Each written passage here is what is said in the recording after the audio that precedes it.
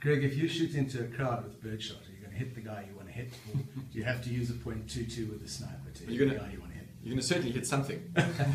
But will you hit the guy you want to hit? Martin, it's a very good analogy you're using. And I think you're going to some place with that question. Yes, I'm going into niche markets. How is it working out for you? And you've just come back from Indaba. Is there proof in the pudding? Yes. Looking behind you at the wall, you've got the home of Adventure Expedition Africa, which is starting this weekend. This is Trailtown, South Africa. You've got the Proudly Parade Your Colours for the Pink Lurie. Let Your Imagine Take Flight for the Knysna Literary Festival. These are all niches. There's the Jaguar Samoa Hill Climb, the Petrol Heads, the Knysna Art Festival for the Arts and Culture, the Knysna Timber Festival, and these are all niches. So now you've taken these niches to the Indaba, this 2016 Indaba. How did it work out for you? It's working out very well. We started that last year, and it's gaining traction. Last year, when we started talking about cycling, some of the trade representatives, the SA Tourism trade representatives, looked at us with big eyes. I think everyone understands golf, but cycling is the new golf. School sports. Well, it's not really the new golf, though, because golf is golf. I mean, you've got links golf and you've got landscape courses, but in cycling you've got all sorts of different types of cyclists and and that's what these guys have got to wrap their minds around.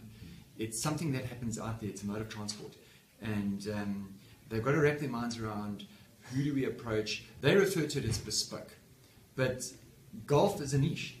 It's just so much easier for them. It's a golf course. They don't have to know about the details of it. Whereas the cycling tour operators are ex-cyclists, and they'd be very different if you're going to the roadies or to the mountain bikers. They're looking for different products. Yeah, there are different nuances, and you have to know the destination has to match the market. And this is where we often speak about being market ready. Yeah. So now we're getting a situation where we're founding and we're defining our unique selling proposition. And this is where our destination has to get together. We are saying for us to compete against our neighbors, we have to define who we are. And then we have to take who we are to the market and say, that's why you must come to us and not them. If you come to us, you're going to get what you want. If you go to those guys, you're going to get a hybrid of something. But Knysna can't be Barry Lyndon. I don't know if you remember the movie from it's still considered one of the world's great movies, but it was advertised as Barry Lyndon is all things to all men. Knysna can't be Barry Lyndon. It can't be Barry Lyndon, but when it can be good cycling to a specific niche. It can be good golf to that golf niche market. It can be school. It can deliver a product to schools. For the school interesting niches on its own. 25,000 bed nights a year. That's what Knysna sells to schools from a local market. Yeah. Thank you to Sports at Backward Point, and Keith Ritchie, and others. But now at Indaba, we were talking earlier. You said you had inquiries about Oak Hill's Odyssey. Tell us about that. Well, it wasn't about Oak Hill's Odyssey. It was about the niche market saying to us, we run the school, we bring out schools. This is how many schools we bring out. These are the schools we work with. And what can you offer us? And when I looked at the itineraries, they're all doing the typical thing. They're bringing out a hockey team or a rugby team, and then they're starting up in Kruger Parks, going to watch a bit of game, playing a hockey match or a rugby match, and then touring down there. So there's no real difference. What we started doing is, first product we offered was the Odyssey, or an Odyssey version. We said, right, we've got the home of the Expedition Africa running here. We can do a 21-day, 14-day adventure for you, and this is what it does for the kids. And we've got an option. We can team up with Oak Hill. They are sort of feeding their way around it in terms of their delivery. Do they have the resources? We presented the case that our schools in winter are empty. They can come and teach here if they want to. They can occupy those schools. It's just a matter of us going to the school and saying, right, how do we work this out? And they are hugely excited about it, to such an extent that we had extended meetings to the point of defining a product to offer to the school called rugby in the UK as a team building exercise for their rugby team when they pre-season. Schools is just one niche, though. I mean, we've got all those other niches. Yeah. Were you approached by people who were not in niche markets at Indaba? I'm talking about tour operators. Did the general tour operator approach you, or no? were No. they all We had responses to in the Daily Indaba. We presented an advert that said, if you're touring through Knysna, so this is the shotgun market, and that's what most people understand. And we don't need to go and delve too much in that market, because when we go to Indaba, we must remember that our serious products are there. They've got the databases. They know exactly who they're selling to, what they're selling to. So they're probably selling better into those tour operators than we can. What we've got to do is find the new tour operators that are coming to the area saying what is new. And we've got to reinvent ourselves. So just for example, one small little thing, when people come along and they say, what can we offer that's new to Featherbed? We say, heritage tour. But it still takes place on the, it starts on Featherbed and then it comes into town. And Featherbed and us have been talking about this for some time. So we're not taking business away from Featherbed, we're reinventing the experience and offering them new content. It's about reinventing yourselves. And the tour operators don't come to you and say, oh, you are selling niche. They come to you and they say, what do you have new? You enter into the conversation and you say, are you in the cycling market? No, I'm not. And I had a very, very interesting conversation with one of our board members who is a tour operator as well and a guest house. And very often they say, the tour operators want this. Well, I want to tell you, I took one product, one niche market product, and into the Dutch market, because that director is in the Dutch market, is Dutch. And I think it was 5 different tour operators offered them the same thing.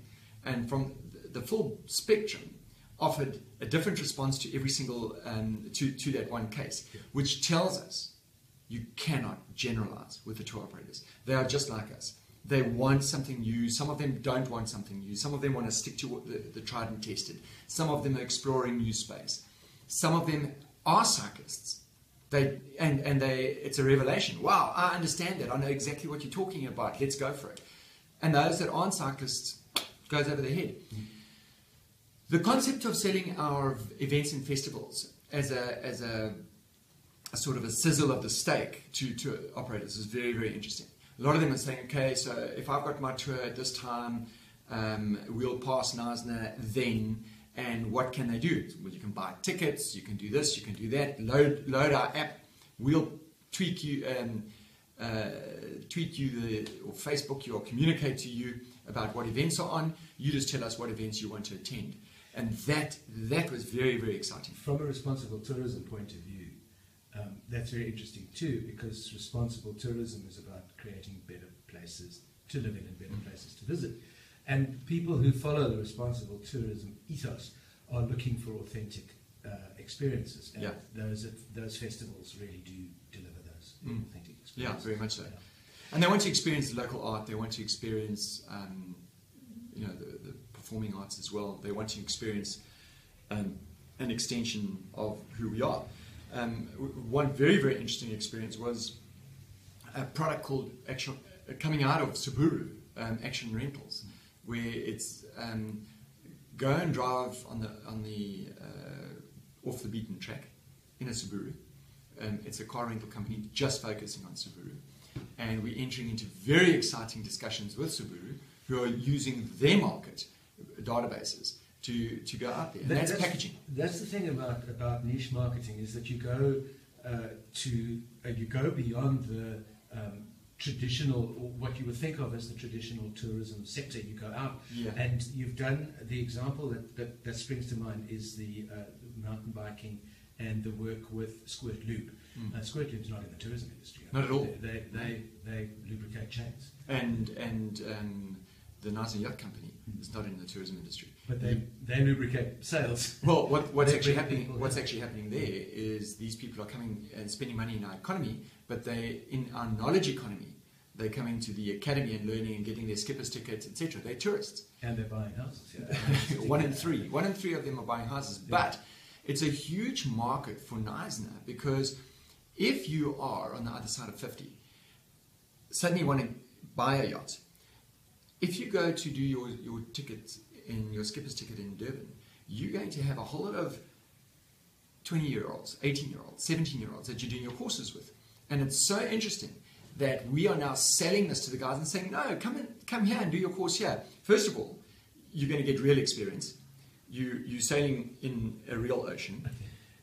Secondly, you're going to be teamed up with like-minded people. You're going to make friends, and it's a holiday as well, and it's working. And so that is the niche. Now, you brought in the question of art just now, and that made me think of the second last question I want to ask you, which is, please explain to us, or please tell us about the two emerging. That was really great. Yes, it was interesting because we took Stanley Kritboom, who specialises in First Nation heritage, and then Peggy, who's very well known. Peggy's African art and tours. Yeah, she's an infectious person, and in fact, we earned an SABC Africa Live interview through her because she's just so vivacious. The lady saw her and said, "Will you be on my television show this morning?" It was absolutely worth it taking them to Indaba. She deserves it. Peggy just before I interviewed you, and I've put I'll put the link in the doobly-doo so that you can go and have a look at that and get it from the horse's mouth. But from the point of view of Knysna and Partners, how does it benefit the town to have two SMMEs like that at Indaba? First of all, it's speaking to LED objectives. It's taking people who have been part of that LED program, those incubator programs, and what we've done is now taken them one step further and put them into the market, and they're an asset to our brand. They are the real thing when it comes to taking emerging products out there. They engaged robustly with the tour operators. It's changed their lives, I think. You'd obviously know more. You just interviewed her, but what a lovely person, and it was worth every minute and every rand taking her there. And I feel that's what we. I think that's the intention of these SMME emerging product and development. The word development, but when you're developing a person into a route that you have, when you're getting your destination market ready for something, a specific route, and at the same time you're blending in a Peggy or a Stanley Kritboom, the development and the marketing go hand in hand, and no longer do you have this one arm saying I'm development and the other arm saying I'm marketing. It's a symbiotic process, and it actually enables you to engage more robustly with the tour operator. And I think that's key for me. Everyone wants to have a meeting and have a serious meeting at Indaba. How do you get the conversation going? And if you've got real stuff and new stuff, and if you're having a conversation that grows the tour operator or that grows and enhances the life of the SA tourism rep, you have a more engaging conversation, and it's more long-lasting. It's easier. It's the foundation to a relationship that you're developing, and that's what excites me. That's what I've been looking for 3 years, representing this organization. I've been brutally honest with this organization and other, the RTO and Westgrove. I've said, what do we do? I want us to find our sweet spot at Indaba. Let's not lie. Let's not bluff ourselves. Let's not sit around here and actually have a party with each other. And a lot of those previous activations that they had, I took a seat back and I said, but this is all you're having wine and food and stuff, and it's just amongst yourselves. Show me one person I can have a conversation with to bring business here. And it's that honesty and integrity that has changed things and made us go and say, who do we speak to at Indaba? What is our job at Indaba? How do we get serious about what we're doing? And how does that impact on our economy? And I can honestly say that we did it this Indaba. Well, congratulations. That brings me to my last question. I don't mean to gloss over the congratulations because I genuinely mean it. But my last question is, it's a difficult one. How did you think Indaba worked as a show this year, and where would you like to see it go next year? Not for us, but for Indaba as a show. I think the concept of a trade show getting real is starting to happen. WTM, I believe, has woken Indaba up. And regardless of what happened at Indaba this year, a lot of our products from Knysna had a good session. But they've been going for many years. Sure, but the new guys, invariably, if you go and do the basics as a new person, you've got a new product there. In SA Tourism set up things where some of our products were flown there for free and put up. They were offered everything on a platter. We are arriving at a very, very, very interesting stage, because WTM is serious about us meeting the buyer, and Indaba suddenly can't rest on their laurels. And I had an interesting phone call with one of the big players that's on the shortlist. And we've had a relationship for many years. I won't mention who that was, but they in the past have run the Indaba, and at that time I was consulting to them as well. So basically, what I'm excited about is that these guys are all looking for the edge. They're looking for a unique selling proposition, and they're saying, what do we do? How do we get everyone to hit that sweet spot? And I'm very excited about that. I think that next year is going to be exciting. And one thing I want to say, I met with Airbnb there. Oh. And that was a very interesting thing, because if you say the word Airbnb, the majority of your members say they don't pay rates and taxes, the Airbnb people, they don't do this, they don't do this. And they're probably right. But did you know that we have got over 1,000 products listed in Knysna on Airbnb?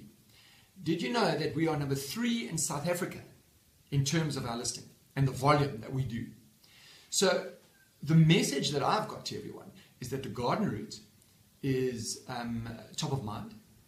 We're on the up in terms of business. We're in demand. And what we've now got to do is get serious. We mustn't rest on our laurels. We've got to go to the niches and to all these various things.